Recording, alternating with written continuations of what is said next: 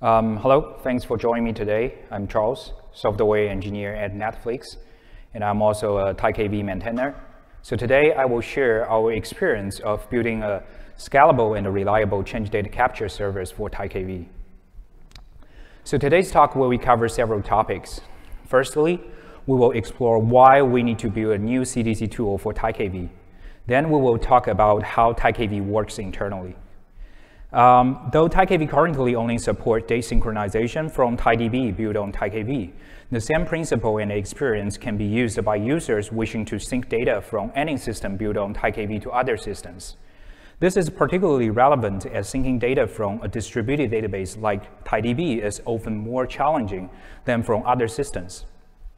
Once we have a better understanding of TiCDC internally, we will cover the performance gains achieved after TiCDC version 6.5. We received a lot of feedback from the community last year, like concerns about performance and system reliability. So we put a lot of efforts and time to enhance the reliability and optimize the performance. First, let's talk about why we need TiCDC. What are some major use cases of TiCDC?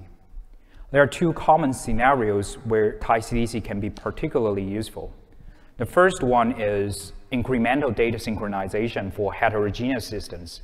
This means that if you have multiple databases that need to be synchronized with one another, TiCDC can help ensure that all the data is up to date in real time. The second scenario is cross-region disaster recovery, which is based on primary and secondary replication. This can be critical for business that rely on their data to operate. Compared to traditional database system, TiKV can hold much larger volume of data, which makes capturing change data for TiKV very challenging, as we want to ensure not only the high data syncing throughputs for large volume of change, but also different level of data consistency. So compared to some other systems, what kinds of features do TiKV provide? First, TiCDC provides. So first, the TiCDC supports low latency incremental data replication for various downstream. So that is to say, you can use TiCDC to replicate data from upstream database to Kafka using Canal.json, Avro, or Open Protocol.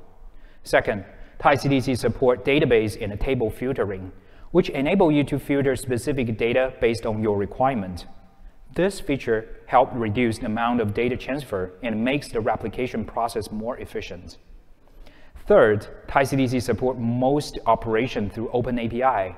This means that you can easily integrate TiCDC into your existing application without having to worry about compatibility issue. Last but not least, TiCDC supports bidirectional replication between TiKV clusters. This means that you can easily replicate data between two TiKV clusters, making it easier to change your data across multiple clusters. Now, we have to understand why we need TiCDC. Next, let's talk about the design goal and the challenges of building CDC service for TiKV. Our first objective is to ensure high availability. We understand that the critical nature of syncing data to downstream systems for users, but accidents and disasters are inevitable. Therefore, we must guarantee that even in the event of system faults, the data syncing process will continue uninterrupted, and the CDC cluster will remain fully functional. The next goal is to achieve high throughput and low latency. As previously mentioned, users typically store vast amounts of data in upstream cluster, spread across thousands of nodes. Consequently, a capable CDC service should be able to concurrently sync data from multiple TiKV storage regions with optimal throughputs. Our third goal is to ensure consistency and ordering. Unlike other systems, maintaining the consistency and order of events operated upon is crucial for TiKV, as many users are using TiKV as the backend storage for distributed system. Therefore, we intend to provide snapshot isolation and eventual consistency to address this requirement effectively. However, all these goals are not easy to achieve, as we face many challenges at the same time. First, we need to capture the change data instantaneously, as any delay can lead to large synchronization lag. Additionally, we must be aware of and able to catch up with the scheme revolution. As I mentioned before, many users using TiCDC or TiKV to build their database system. The structure of the database can change over time, requiring TiCDC to adapt accordingly. Another challenge is striking the right balance between ordering and high throughput. While maintaining the order of events is crucial for data integrity, we also need to handle the large volume of change without compromising the performance. Similarly, we face trade-off between consistency and low latency. Guarantee eventual consistency while minimize latency is a delicate task that requires careful consideration. Furthermore, TiCDC needs to efficiently fetch data that is spread across multiple TiKV nodes. This requires effective coordination and communication to ensure the seamless retrieval of data from various sources. Lastly, we aim to minimize operational complexity, as a complex system can introduce challenges in maintenance and troubleshooting. Now, let's take a closer look at how TiCDC addresses these challenges. Here is the overall system architecture of TiCDC. TiCDC talks directly to TiKV, which allows for more streamlined communication and faster data transfer. TiCDC captures change data by watching the change log of TiKV, which provides a reliable and up-to-date source of information. The system is horizontal scalable, using table as the basic scheduling unit, which allow for greater flexibility and ease of use. Additionally, TiCDC provides an extensible downstream syncing interface, which can be easily customized to support different third-party downstream platforms. Currently, we officially support MySQL, Kafka, and cloud storage service. But our flexible architecture allows for easy integration with other platforms in the future. Okay, now let's take a closer look at the TiCDC cluster internally. The TiCDC cluster is composed of multiple capture servers, each of which can be either an owner role or a processor role. The owner acts as the leader and the coordinator of the TiCDC cluster, responsible for scheduling change feeds to different processor managers. Each processor manager manages many small sub-processors, which serve as the base working unit of the TiCDC cluster. After a change feed is scheduled to a processor manager, the manager will initialize and assign one processor to one table of the change feed. The processor will then start watching the change log of the table on the TiKV and begin pushing change data to the downstream. When pushing a change feed, the owner will calculate the watermark of the overall change feed process based on the watermark of each individual table managed by each processor. The metadata of the change feed and the TiCDC cluster itself will be stored in the PD cluster of the TiKV, which is you can treat it as an etcd cluster. This process allows for efficient and reliable change data syncing, even in complex and large-scale environments. Notice that in the TiCDC capture server, each server will always launch a processor manager to capture change data and push it downstream. However, only one server can act as the owner and the coordinator of the cluster at any given time. After the owner has been elected, we can start scheduling and dispatching tables to processors. The owner initializes a scheduler for each newly created change feed. The scheduler's primary function is to assign syncing tasks to different processor managers, with each syncing task mapping specific table. Once the processor manager receives a task, it initializes a new processor and begins syncing the corresponding table. During the syncing process, each processor initializes an agent that communicates with the coordinator to track and report on the syncing progress of the table. Now, we have introduced how TiCDC as a cluster works from high level. Next, we can dig into the details and see how each processor works after being assigned tasks of syncing tables. Here is the topology of different components. The component topology of TiCDC involves several key elements that work together to ensure accurate and efficient data syncing. Firstly, one change feed can be spread to multiple capture servers. Each capture server will initialize a new processor that is dedicated to handling the syncing task for the change feed. Inside each processor, a pipeline is created for each table, allowing for efficient syncing of individual dataset. The owner of the change feed is responsible for syncing the DDL event, which is the data definition language event, to the downstream, such as table scheme update, while the processor pulls the DDL events, but is not responsible for pushing the DDL to the downstream. Instead, the processor applies the DDL schema to the mounter, which will deserialize the DML, which is the date manipulation language. Even later, this component topology ensures that TiCDC can handle large volume of data syncing tasks and maintain accuracy and efficient throughput throughout the whole process.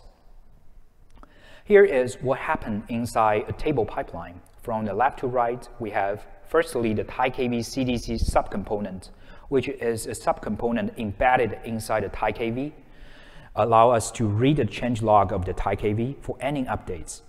TiKV provides interface allowing a client to watch the change log, which can be useful for building change data capture servers for any system built on TiKV. Next, the puller component connects to the TiKV CDC associated with the corresponding regions and watch all change events. When a change event occurs, it is sent to the puller. The puller streams the change event to the sorter, which sorts the event based on its timestamp. After sorting, the sorter pushes the event to the mounter. The mounter decodes the key value entries into table format and sends them to the syncer. Finally, the syncer syncs the events to the user-specified downstream location. We have talked about the TiCDC syncs the DDL events. Next, let's talk about how the TiCDC synchronizes the DML events. First, how the puller works. The puller is a critical component in TiCDC state syncing process that is responsible for watching change events of a table and pulling them from the source database. As table in TiKV can be split into multiple date regions and stored in multiple TiKV nodes, a puller will connect to multiple TiKV nodes to watch all the related regions. TiKV nodes push change events to a channel through the gRPC string, and the puller creates a walker for each region, which periodically reads the change events from the input channel, and all region walker share an event channel that connects to the output channel. The output channel dispatches the change events to the DDL job puller and the puller node based on the event type. Next, let's talk about the sorter. Why the sorter is required? Sorter provides two major functionalities. First, buffering the incoming events allows the sorter to smooth out the peaks and valleys of upstream data flow. This ensures that data syncing process is efficient and can handle large volume of data without becoming overwhelmed. Second, incoming events may not be in time order, which can make it difficult to provide snapshot isolation or ensure eventual consistency if the system crashes. The sorter ensures that the events are sorted based on their timestamp, allowing the processor to reconstruct the cluster snapshot correctly. Overall, the sorter is an essential component of TiCDC, ensuring that the data syncing process is efficient, accurate, and consistent. So, how does sorter work internally? We use an external KV store, adopting the log structure merge tree. On the top, the memory buffer area is called map table. The writes from the foreground are initially sorted in the map table. When the buffer reaches its size limits, the data is flushed to the disk, forming SS table, which is the sorted stream table. All map table and the SS table are divided into multiple events levels. The layer that includes all map table and the SS table directly flushed from map table to the disk is called level 0. As sorted needed to sort incoming change events based on their timestamp. However, different disk files may have overlapping timestamp intervals for the same table. So an iterator needs to wrap to the merge sort these files when accessing them. Managing memory and disk files for hundreds of thousands of tables can be challenging. So multiple tables may share a fixed amount of memory buffer and then flush them out to disk together. This can result in file and disk having overlaps not only in timestamp but also in tables. To address this, the files can be periodically read, merge sorted, and rewritten back to the disk. Once the events has been sorted, the mounter converts events with a timestamp smaller than DDL barrier into table row format. To do this accurately, the mounter requires knowledge of the corresponding table schema.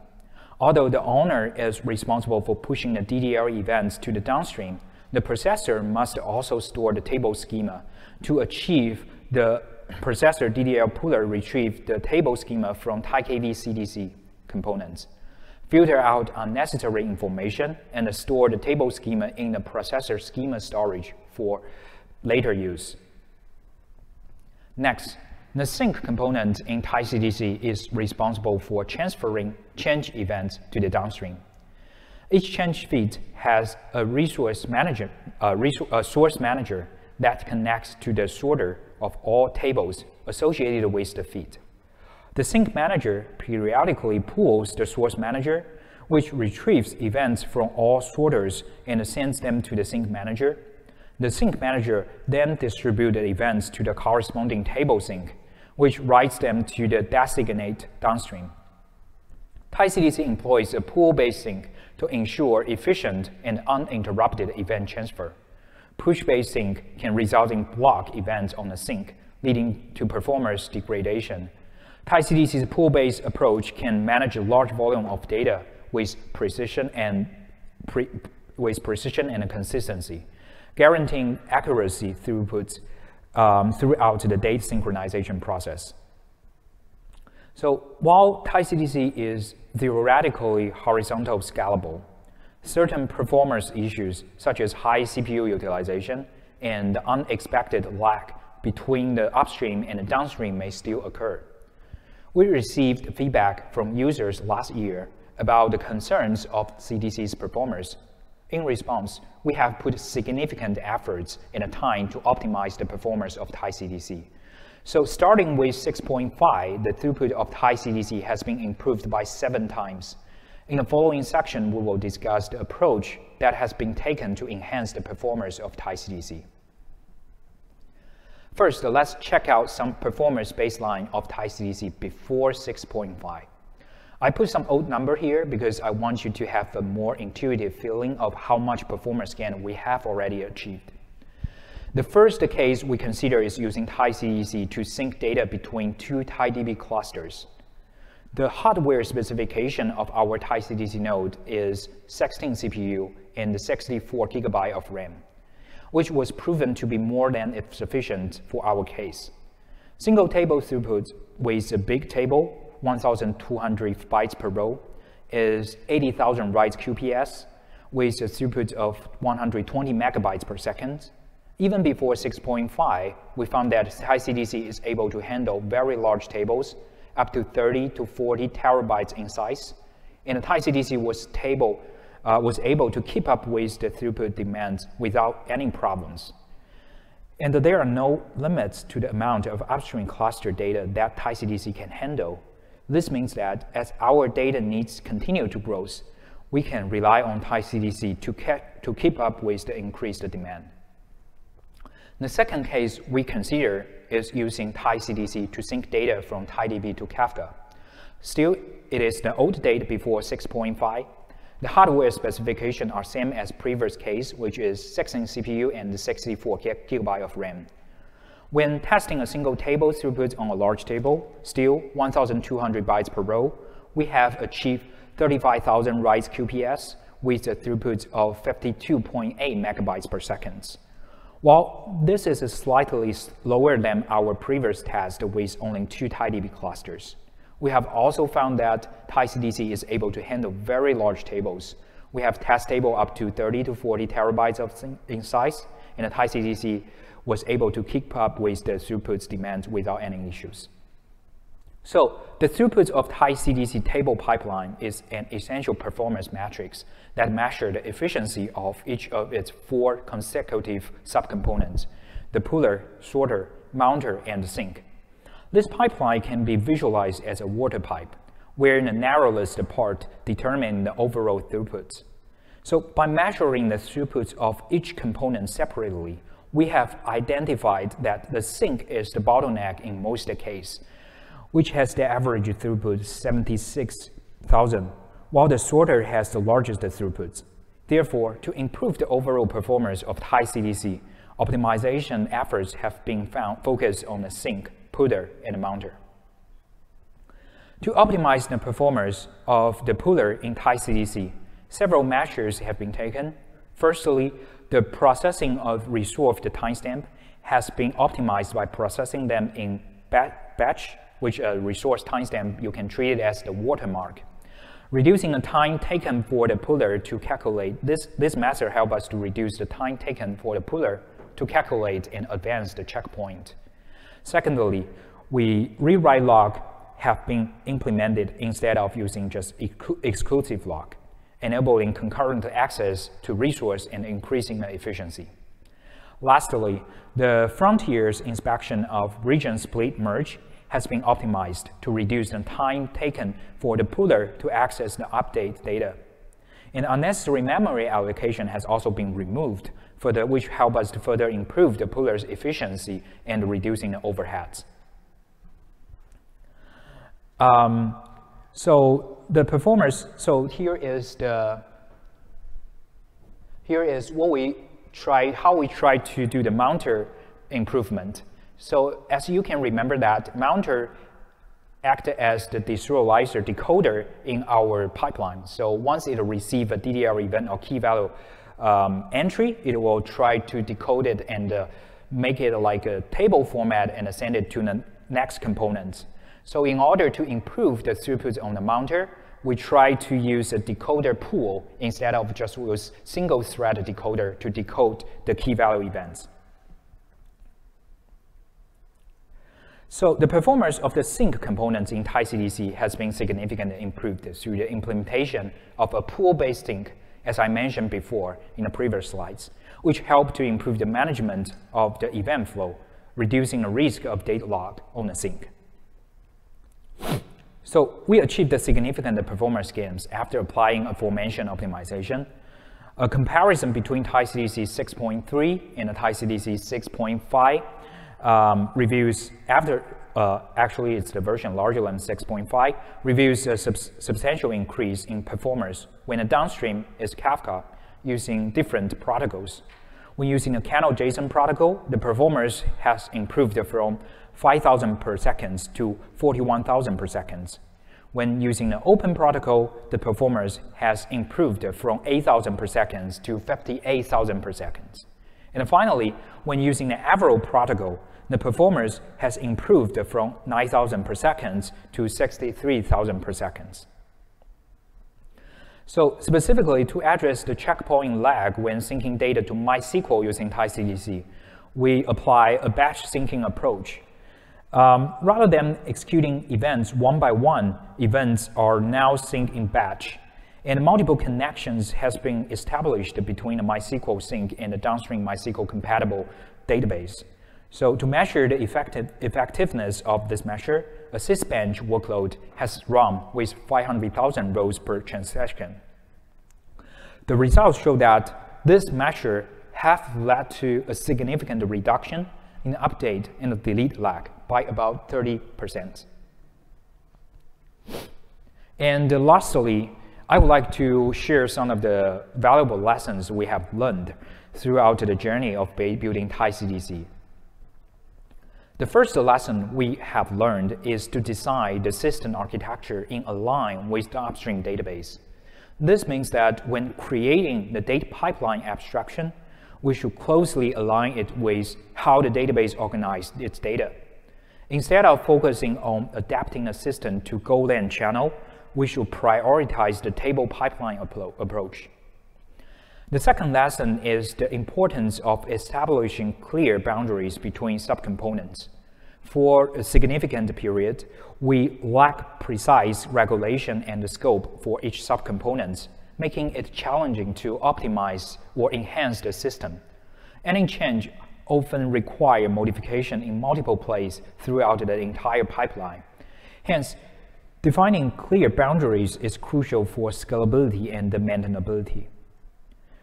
Careful consideration should also be taken into account when choosing between push model and pull model. Previously, we utilized the push model for sending data across the pipeline, which made it difficult to isolate each table pipeline. However, by transferring to the pull-based sync, we gain more flexibility in supporting different downstream systems and efficiently syncing data from various tables. The third lesson involves implementing the old value features from the early stage of the development. In the initial version of TiCDC, only put and delete events were synced due to performance concerns. However, we discovered the usefulness of the old value features in many scenarios. After months of struggle, we finally decided to implement the old value cache and fetch the old value from TiKV using historical snapshots. And then the final lesson resolved around implementing an efficient sorter while considering scalability. Initially, TiCDC using an in-memory sorter, which increased the risk of OOM, especially when dealing with large volume of changes in the upstream cluster. To eliminate this risk, we engaged in discussion and eventually adopt an LSMG-based DB sorter. This feature took approximately half a year to mature and was designed with scalability in mind. All right, so that's all for today's talk. We are keep adding more features and optimizing the system. You can find details for advanced features like large table scale out, which will split the large table syncing process into multiple table pipeline in our official documentation. So here is the GitHub repository of TiCDC. Feel free to check out. If you have any questions or comments, just shoot me an email. Oh, okay. And also, you can scan the QR code and provide the feedback for this session. Thanks.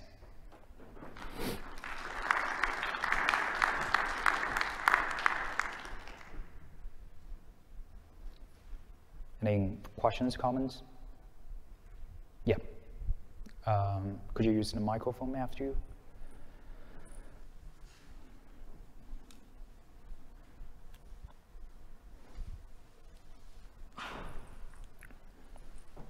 I think you mentioned about filtering capabilities initially when you're explaining the TiCDC. Where do you put the filtering part in that architecture? The filtering, right? Yeah, like if you want to selectively get records. Correct. Yeah. That's a very good question. So the filtering part is very important because users usually have huge amount of tables. So to ensure that we are now going to transfer unused data from TiKV to TiCDC to downstream, we put the filter part on the TiKV side. So from the very beginning of the pipeline, we are going to filter out all unnecessary events and the tables. And just one small follow-up. On the sorter, is there some kind of a configuration as to how long that sorter waits for all the events to arrive from the change? Or how does it know like when to trigger a sorting? So your question is about, is there any configuration we can use to configure the trigger of the event pulling? Is that correct? No, you had that sorter component in the middle, right? You were saying that sometimes the events may not arrive in the right order, and the sorter in the middle is going to reorder those events before it sends it to the sync. So my question is that sorter component in the middle, how does it know that, you know, I see. This is the trigger at which I'll have 100 records, for example, and I need to reorder them and send it through? Or is it a time-based threshold, or is it a record-based threshold? Yeah, so I think that is, I don't remember the exact number of the frequency we trigger, but I believe that is configurable. Like we can configure how frequently or how often we wanted to push the sorted events to the downstream. Yeah, I think that is configurable. I need to go back, double check the configuration file. But that is a very good question. Thanks. Hi, Jung-Seok from Google. I have a question about the consistency guarantee part. So it looks like TiCDC pulls single row level changes from TiKV, and you said it ensures eventual consistency. So does it mean that if there's a transaction that that involves multiple row changes, does the asset property is still guaranteed by TiCDC? I don't think so. Currently, we do not support transaction level consistency. Yeah. Okay. So it's difficult to achieve that, right? Because there is because the row or the data can be across multiple TiKV nodes. So we do not recommend user like on a downstream database. You try to submit a transaction on the upstream database, and then you will receive the same kind of like transaction on a downstream database. Yeah. Oh yeah, one more quick question. So just want to clarify the pooler's working mechanism. So the pooler. Yeah, but one follow-up is like since when we're syncing the data to the downstream database, we are actually like submitting the MySQL events to the downstream database, right? So if we really wanted to implement a transaction consistency, that is achievable. So there is some price in the trade-off. Is like, okay, if you wanted to do that, the throughput and the latency. The throughput can be low and the latency can be large. Yeah. I see. Yeah, that makes sense. Okay, just one quick question I had was about the pooler's working mechanism. So the poolers pull the changes from the TiKV periodically, or I mean not TiKV pushing changes to the poolers, because the diagram looked like actually the latter. So it's like a stream. So TiKV have a change. So inside the TiKV, we have a subcomponents that is watch the change log, right? When it receive events, it will sort of like have a stream like push to the pooler. Even though this one is called pooler, but that is for TiCDC itself. It looks like a pooler, but it's actually like receive the pushing events from the TiKV internal components. Oh, I see. So just TiKV pushes those the changes into the TiCDC, and then it pulls from there. Okay, yeah, that makes sense. Thank you.